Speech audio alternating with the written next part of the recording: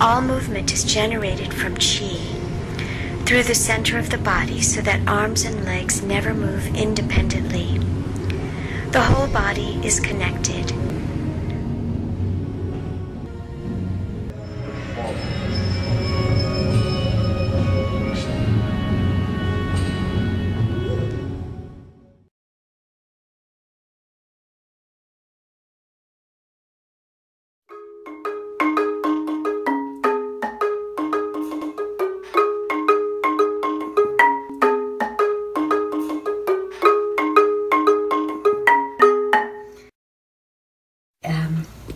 It's kind of a background instrument for the West African drum orchestras that they have over there.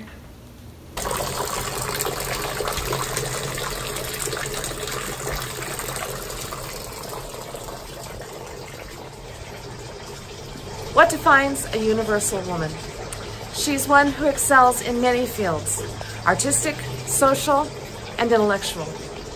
Laura Rich, she's a painter, a singer, a musician, an educator, a martial artist. Laura's inspiring story is one of transforming tragedy into triumph. Today on Tea with Trazia. This is Laura Rich, and she is the executive director of the Rogue Valley Chorale Association, a group of 5 choruses ranging in age from 8 years old all the way through 80 plus. right. Yeah. So about how many people would you say are involved? About 300. Wow. 300 singers from all ages. For me, the concert is a wonderful thing, and I love knowing that we're about to give this gift of music to our audience members.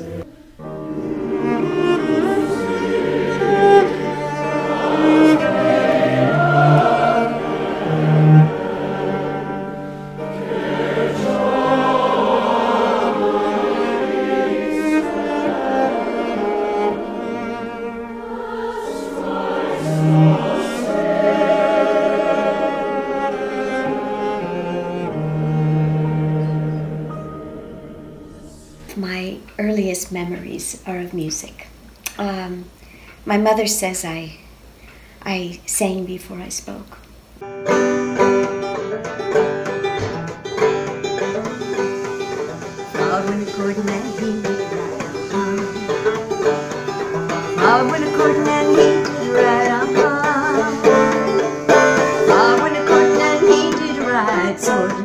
By his side,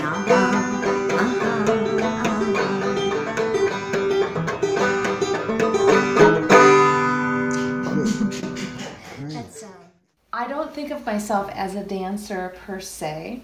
I love to move, however, and I love to move to music. And I was excited to learn that you had taken a job to go tour with a dance company from LA. Is that right? Yeah. I've always been very fascinated with world dance, ethnic dance, dance from, you know, the indigenous people in a culture and how they express themselves through movement.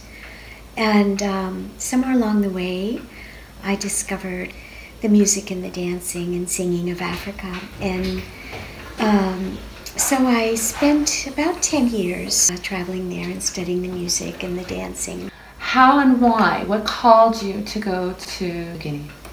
So a friend of mine dragged me to a women's drum retreat. Thank God for our friends, right? Well, I thought, oh gosh, we're all going to be howling at the moon. I loved it. Right.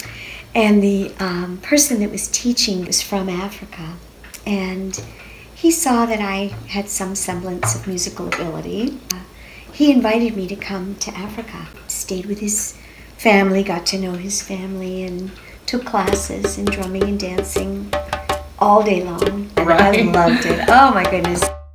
There were things that were really hard over there. Mm. It was extremely hard to see the poverty. And I didn't realize how much it had impacted me to be there, to just look at these people that had so little, had so much music and culture and friends and family, and that's what became important.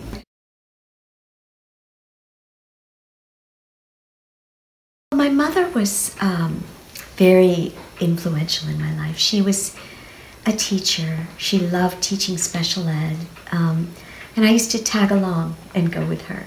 I pursued teaching, got licensed to teach Montessori. At a school, I ran a school. It was just a really neat school. My father was very high-functioning autistic, the savant kind. He couldn't read social cues, and so he was constantly getting scammed. I loved my father, and even though he had trouble expressing himself emotionally, I always seemed to know that. He was proud of me, that he was limited in his ability to express, but not in what he felt. That's lovely. Yeah, I loved my dad. He just passed away a few years ago. My sister is on the autism spectrum too, as am I. I don't think I got the social stuff, but I got the brainy math, weird stuff. And thought processes, synesthesia. Talk about synesthesia. Musically. When I hear certain pitches, I'll see a certain color. So if I'm listening to Beethoven's First Symphony and it's in the key of C, it's going to present as yellow to me. I'll see like a vapor of yellow in front of me. I hear a song and I'll see yellow, I'll know that it's in the key of C. I was in Canada, and I was with a girlfriend, and we decided that we would catch a ride back into the United States with a truck driver. I did not choose the right truck driver. I was basically kidnapped and sexually assaulted, and the man who did this to me used a knife, left me in a ditch to die.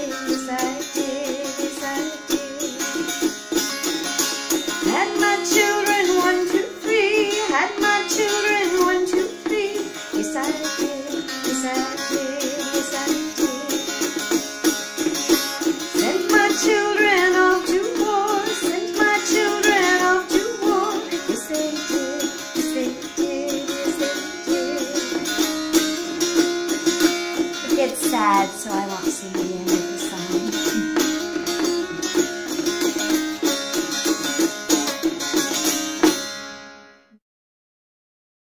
Somewhere inside of me, I had a drive and crawled out of that ditch and got help and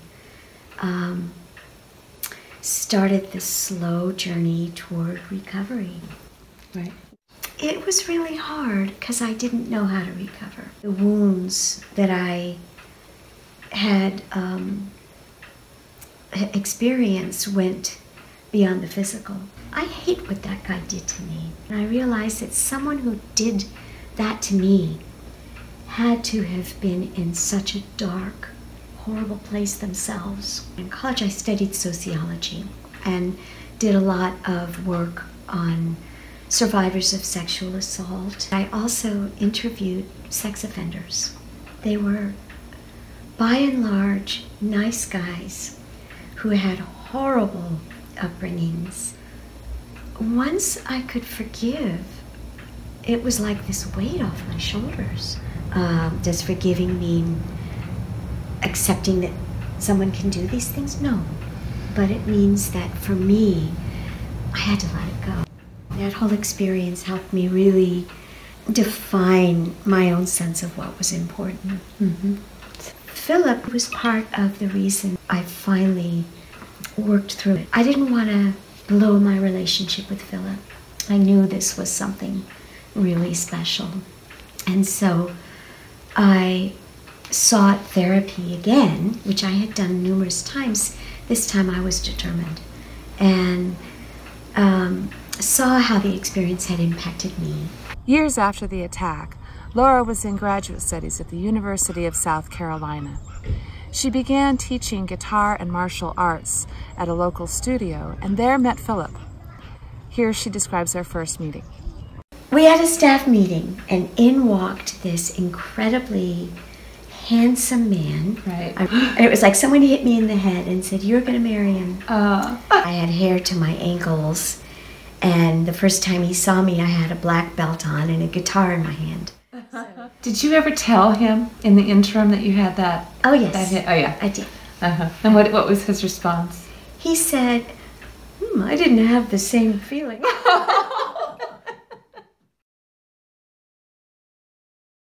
A lot of midwives have an experience where they feel called. It became something I needed to do because I couldn't have children. It was a way for me to experience labor and delivery sort of vicariously. Right.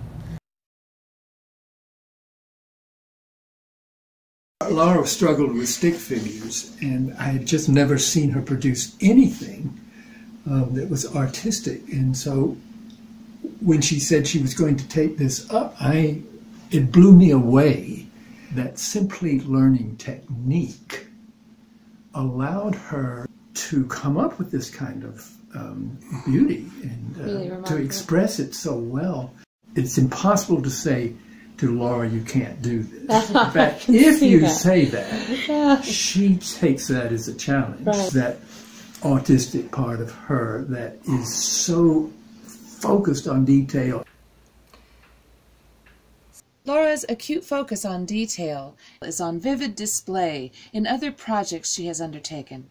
Here's the rock wall creation on the outside of her art studio. I love the crystals.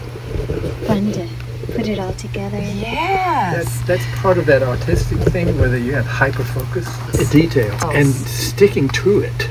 It took a while. You have to sort of do it By layer. layer by layer. This rock has to rest on this rock, and I couldn't put this one here until this one was hardened and in place. What pretty colors. Some of them have meaning. Sure. But this was something we dragged back from South Carolina.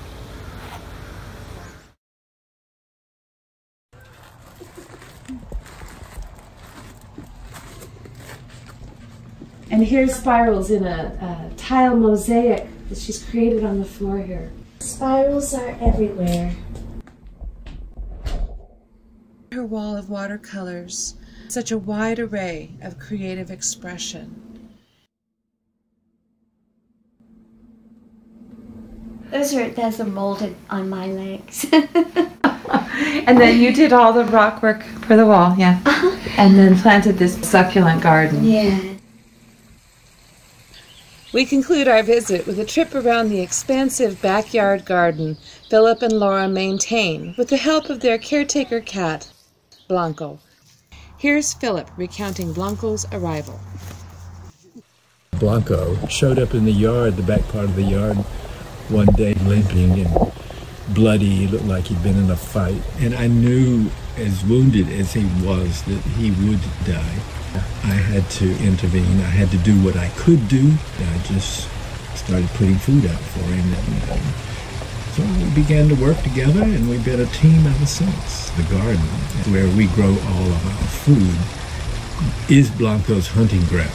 So he's a big help in keeping down those animals that would otherwise be eating vegetables in the garden. I grew up on a fruit farm. It was an old fruit farm, and we always had a garden. And when we moved here, everything was dead. So we got to create it like we wanted it to be. We added a lot of paths. I like the flow. I like curves. I like spirals. You always wonder what's around the bend. Around the next bend, we'll find another of Laura's unique creations, full of curves and spirals and scales.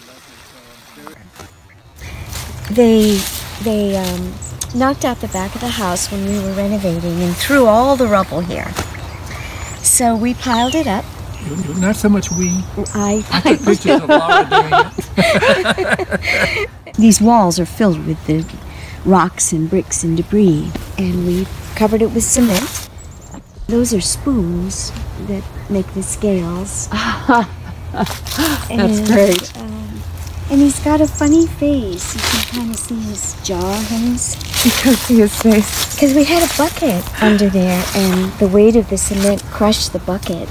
So the cement all sort of dropped to one side. He's kind of got a Mona Lisa smile. Absolutely.